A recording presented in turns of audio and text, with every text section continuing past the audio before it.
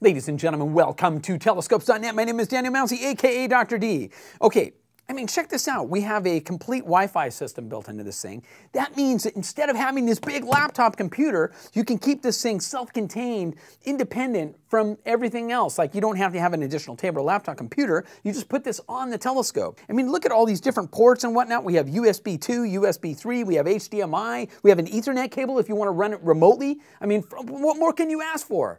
And we have all these various cables that you can use to control the guiding on various mounts, like the Sirius Ioptron mounts, Takahashi, or Celestron, whatever you want.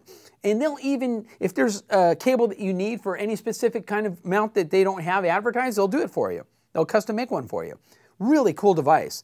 Ladies and gentlemen, what's also so cool about this thing is they have all these various threadings in here so you can use it with the different plates. So you can take it and position it on top of the telescope if you want, or you can position it underneath.